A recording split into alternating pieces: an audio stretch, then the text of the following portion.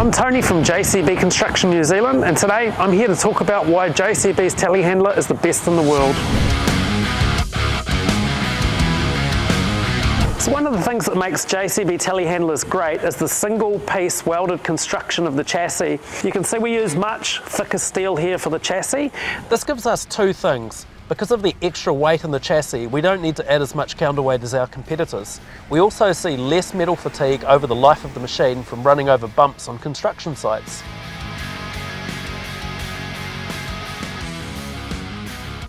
We use a lot of our own components, so the axles, hubs, transmission and engine, all made in-house by JCB. So our boom's constructed out of a U-shaped channel with a single plate welded to the bottom, great for strength. We've also got the patented JCB keyhole mounting for the ram pins. So this is really crucial for getting that lifetime out of those as well. Lasts a lot longer when you can dissipate the energy out with that keyhole design. We use our own engines, so JCB telehandlers, JCB engines. This one's got no AdBlue, no DPF. As you can see, we've got heaps of room here for servicing. You can get to all of the filters nice and easy. The cab's laid out really well. All the controls are easy to find, easy to use. Your direction controls here on your boom lever, boom in and out.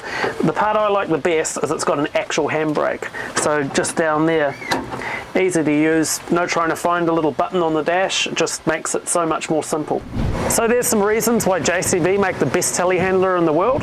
If you'd like more info, contact your closest power farming dealer.